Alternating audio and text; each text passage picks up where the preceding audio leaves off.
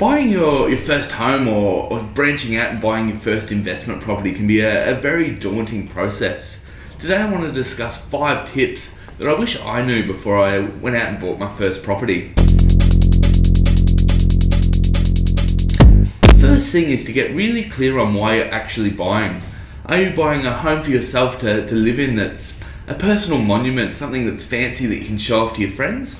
Or are you buying a property as a financial vehicle to help you achieve financial freedom a little bit earlier or help achieve your financial goals? So get clear on exactly why you're buying that investment property or buying that home for yourself to live in.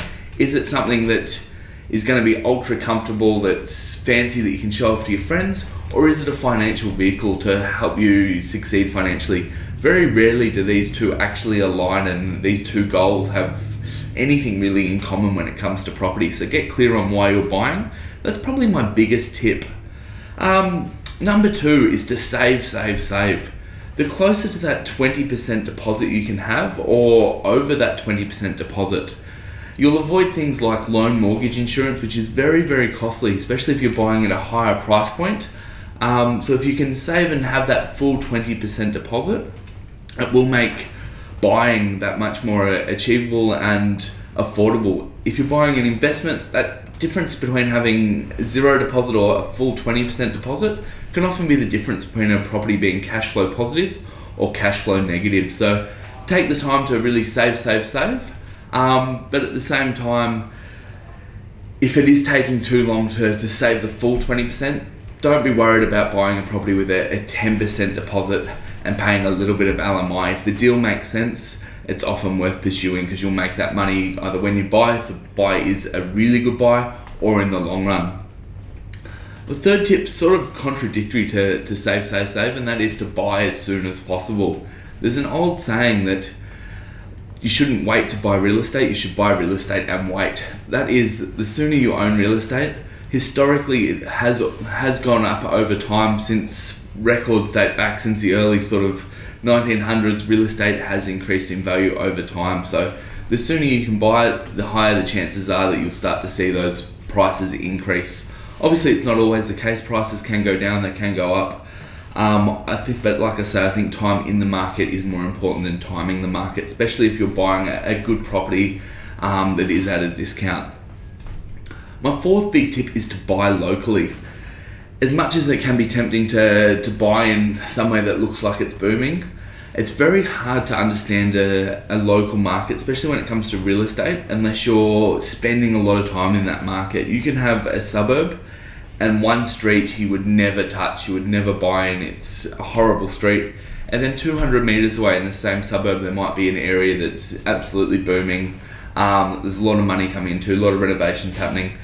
And unless you're buying locally, it's very hard to identify those up and coming areas and really sort of get a good grasp on what is a fantastic buy and what's a mediocre buy.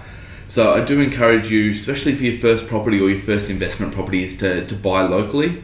Also, as an investment property, if you're buying locally, it means you can do the little maintenance items yourself.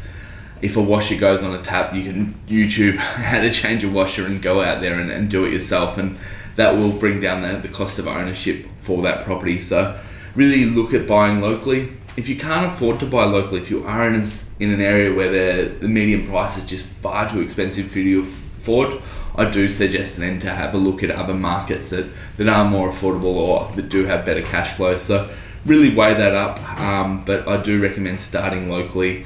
You will be able to find a better deal just because you'll be able to spend more time in that market researching it and finding what is good buying. The final tip, number 5, is to inspect a minimum amount of property. Set yourself a goal, be it 20 properties minimum to inspect, 50 properties minimum to inspect, or 100 minimum to inspect, and don't budge from that goal, from that set rule. So often I see people come through and will buy the second property they inspect, and quite often they're just too excited, too emotional about the process. Even if you're buying a home for yourself and you're wanting something fancy, still set yourself a minimum amount of property that you're going to force yourself to inspect. It's so easy these days just to shop online and feel like you know the market because you've spent 6 months looking on realestate.com at different properties.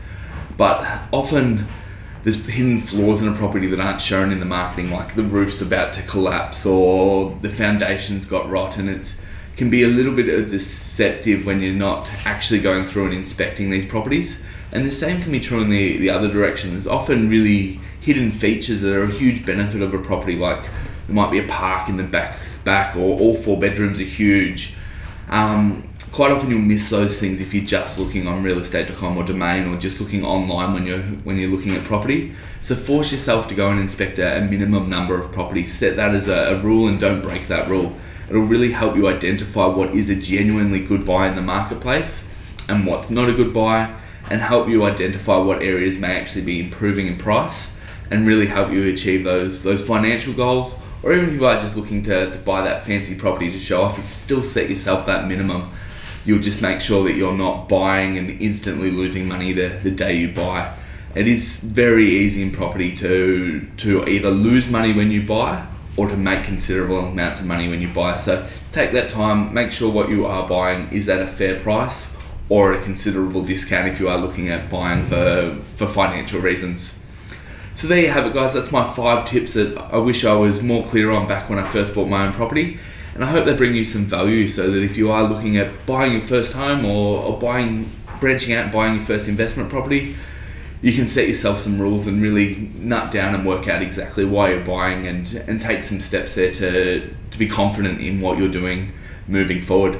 Thanks for tuning in, guys. Look, if you have enjoyed this video, make sure you smash that like button or subscribe. We bring out a heap of content on this channel, and love bringing you new videos each week. Thanks for tuning in, and have a great day.